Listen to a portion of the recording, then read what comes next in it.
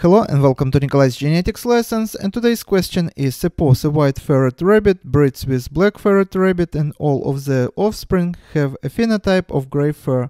What does the gene for fur color in rabbits appear to be an example of? And you have to choose one of these answers. And let me show how to solve this problem just using some pictures. Probably this is going to be the best demonstration of different variants of the inheritance. So here we have one parent who is black, another parent who is white. And now let's imagine that the progeny are all white and black. And this is going to be example of codominance, when we have one trait which is color and two genotypes. We see that both black and white would be expressed in the progeny. So this is example of the codominance. Now, what is the incomplete dominance? And here's going to be another example of the gray bunny. Sorry, wrong picture. So now you see that black in this rabbit would be incompletely dominant over the white, and the progeny would be of the intermediate color between black and white.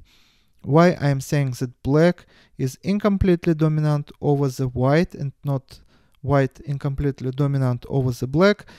Because white actually is not a color. It is absence of color which we perceive as white. But actually, if we'll take just one hair and magnify under the light microscope, we would see that each hair is going to be translucent or transparent, but due to scattering of the light, we perceive such a rabbit as white. So this rabbit produces pigment and this one doesn't.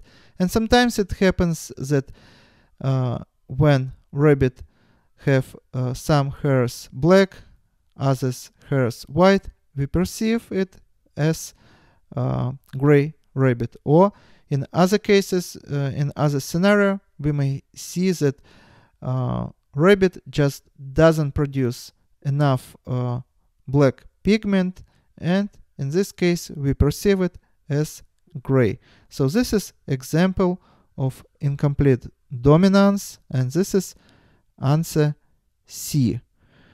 And what is the complete dominance? Complete dominance would be when the progeny of this couple would be whether black or white. In this case, we can say that black is completely dominant over the white, or vice versa.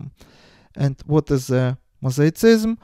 It's basically when one organism would have different cells with different mutations. So, for example, imagine that early in the development of the organism, when organism was just few hundreds of cells, mutation happened in one cell, which give a rise to the whole bunch of cells, millions of cells, which genetically slightly different from the rest. So we would say in this case that this organism would be mosaic.